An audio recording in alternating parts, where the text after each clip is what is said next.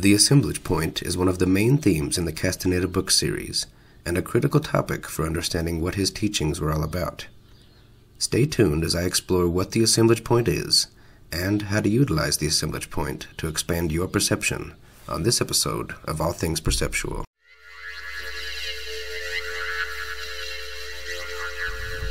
The seers associated with the Castaneda lineage have passed down knowledge over thousands of years about the nature of reality due to their discovery of seeing pure energy directly as it flows in the universe. Our familiarity with the world we perceive compels us to believe that we are surrounded by a world of objects, existing by themselves and as themselves, just as we perceive them, whereas in fact, there is no world of objects, but a universe of energetic emanations. The seers of Castaneda's lineage were able to see a flux of emanations and to see how man and other living beings utilize them to construct their perceivable world.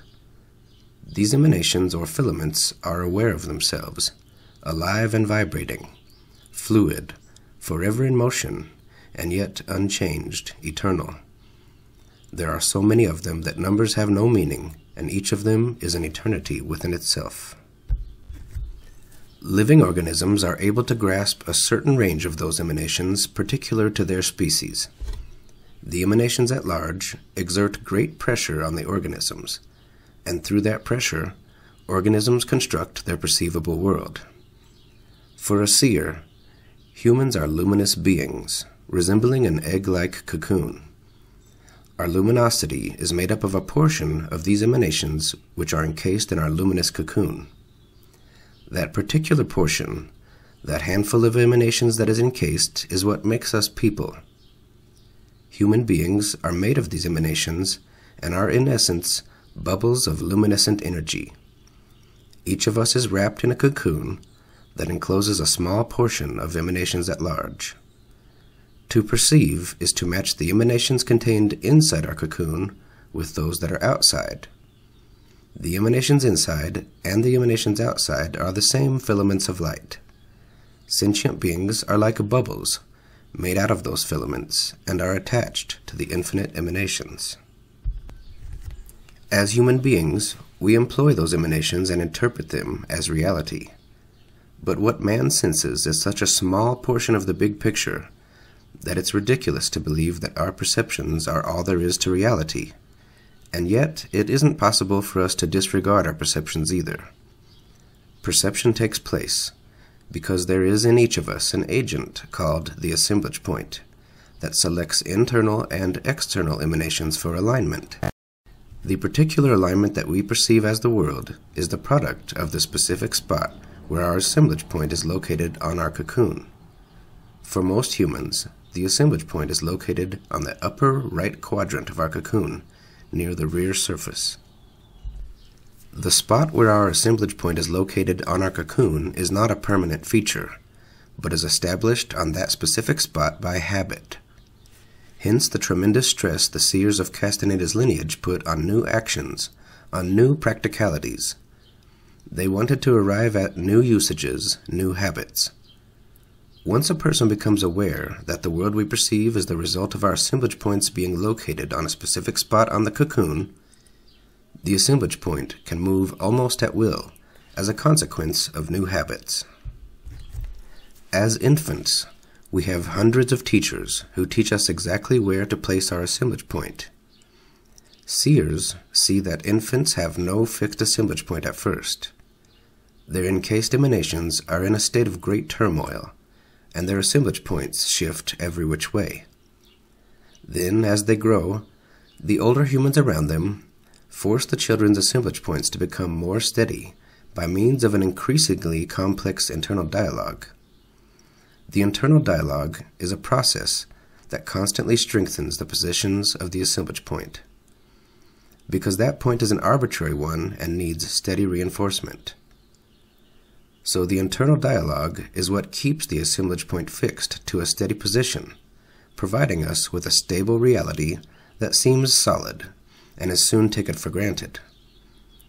Once inner silence is attained, however, the assemblage point can move away from its customary position, and then anything is possible in terms of perception. The assemblage point is like a luminous magnet that picks emanations and groups them together wherever it moves in the bounds of man's band of emanations.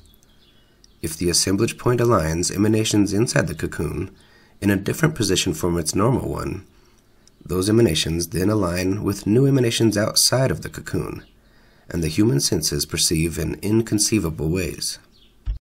The exact position of the assemblage point is an arbitrary position chosen for us by our ancestors, and it can move with a relatively small effort. Once it moves, it forces new alignments of emanations, thus new perceptions. In many cases, people move their assemblage points by accident. For example, hallucinogens can move the assemblage point, but hunger, tiredness, fever, and other things like that can have a similar effect. For a more controlled and voluntary movement, seers begin by stopping their internal dialogue. Once inner silence is attained, the bonds that tie the assemblage point to the particular spot where it was placed begin to break, and the assemblage point is free to move. A small movement produces a change in perception. However, once the assemblage point has moved beyond a certain limit, it can assemble worlds entirely different from the one we know. For the assemblage point to shift significantly, one needs available energy. Usually, our energy for perceiving is already spoken for, used up by the concerns of our day-to-day lives. Without enough energy, the force of a new alignment of emanations is crushing. You have to have energy to sustain the pressure of alignments which do not take place under ordinary circumstances. Fortunately, there are many ways to free up surplus energy, which can then be used to move the assemblage point and perceive new worlds. Here's one simple way to get started freeing up surplus energy. Make a list of everything you do each day and eliminate the things that use up the most energy. Certain things are necessary for survival and can't be eliminated, such as going to work, doing chores, the mandatory. But perhaps the way we do these things can be changed. I'll explain. If mandatory tasks can't be eliminated, then other things like obvious energy-wasting habits can be dropped.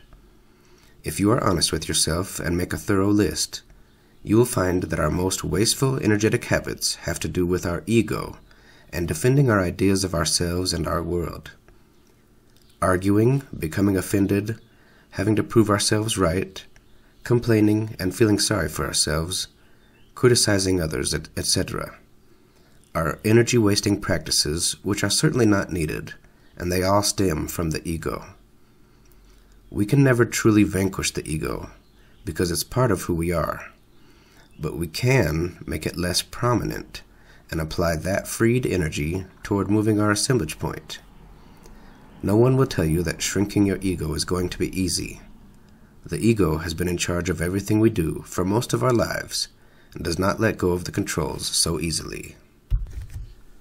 The list of energy-wasting habits is not limited to the world of action. Our thoughts waste energy as well.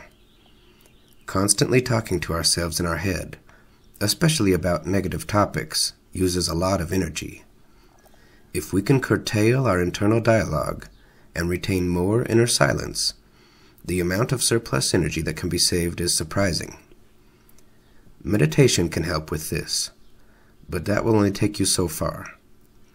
If you want to get to work on getting more control of your internal dialogue and move your assemblage point to perceive the energies around us, you need to set aside a few hours every day or night and spend some time in complete darkness with your eyes open.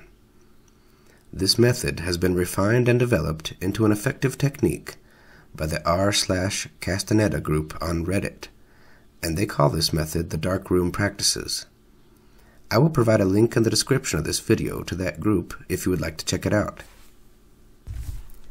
Before beginning the Dark Room Practices, it helps if you have worked on recapitulation and lucid dreaming to help you gain more energy and loosen up your assemblage point.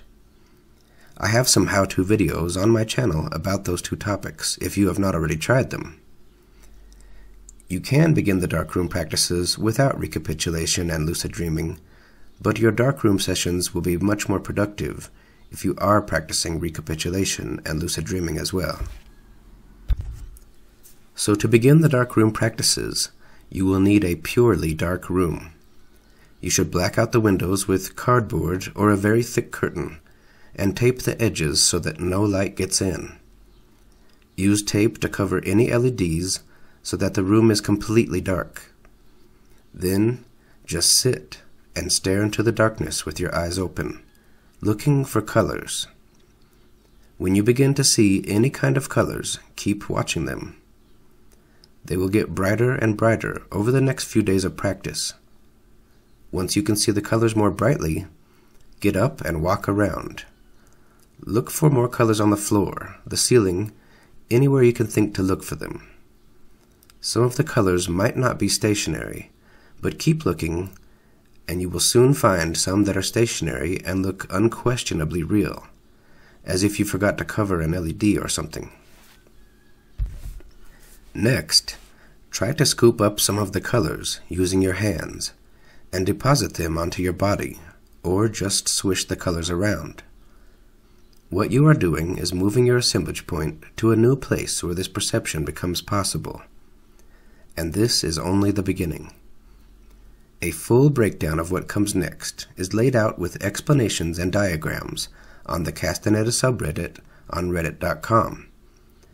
They've been working with this technique for years and have a great community of serious practitioners who can help to answer your questions and work with you on getting your assemblage point moving. I would like to encourage you to try these darkroom practices and see what you think. If you need help, check out the Castaneda subreddit on reddit.com, and until next time, thanks for watching.